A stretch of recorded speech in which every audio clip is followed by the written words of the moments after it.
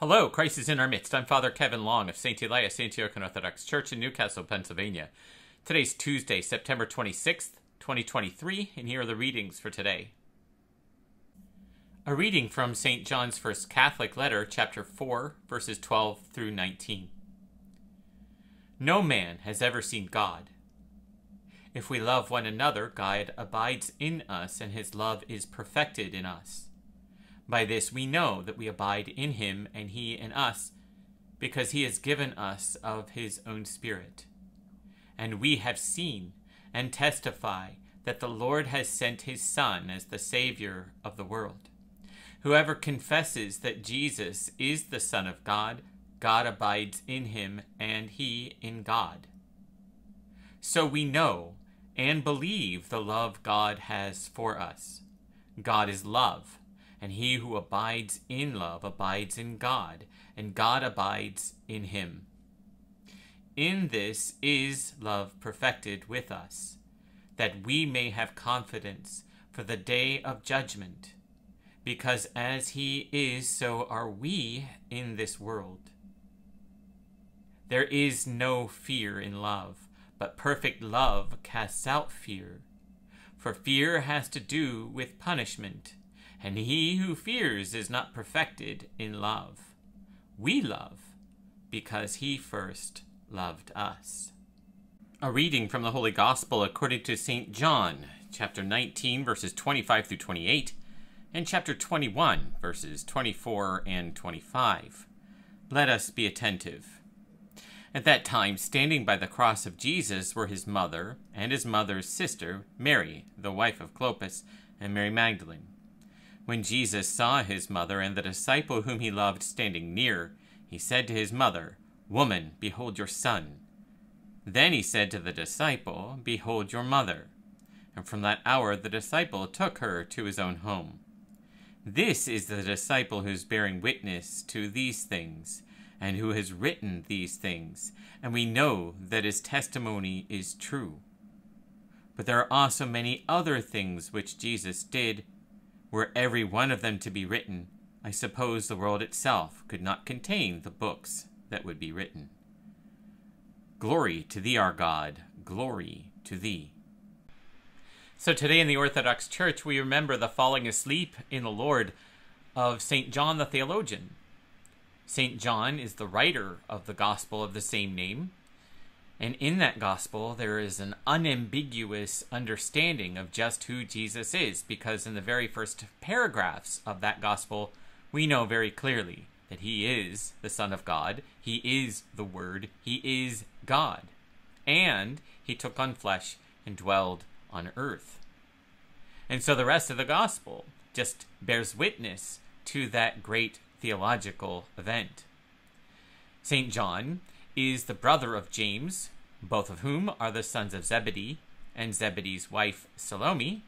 Salome happens to be the stepsister of our Lord, or at least the stepsister in the flesh, and she is a daughter of Joseph, the betrothed to Mary. So in this particular gospel, of course, we have such great passages that are held in high esteem.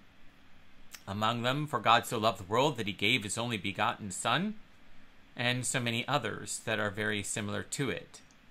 St. John is called the Theologian, and in our understanding of the word, theologian does not mean someone who has a doctorate degree in theology, but rather someone who has a particularly precise encounter with God.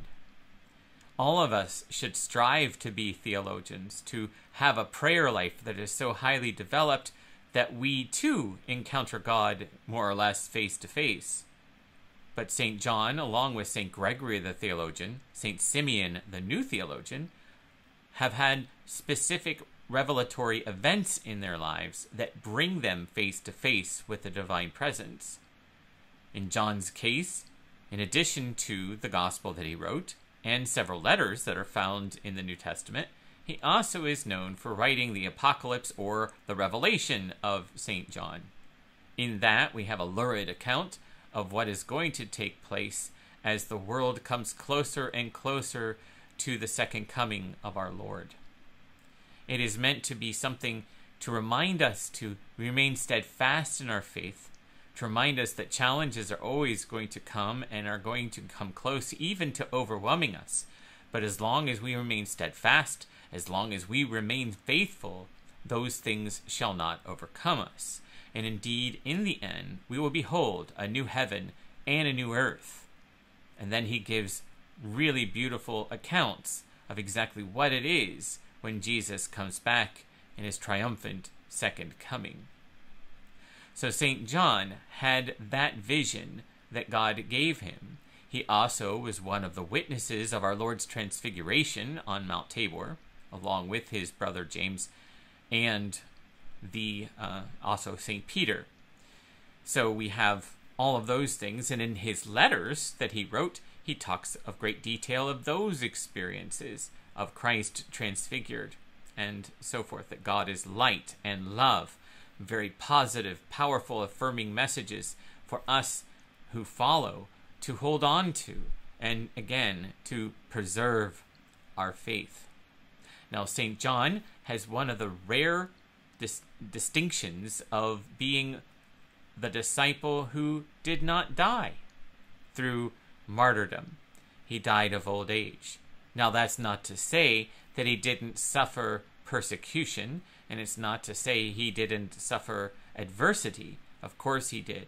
He himself was exiled to the island of Patmos, where he languished for a great deal of time. And so he, like so many of the other disciples and apostles, suffered for his Christ and bore his own cross.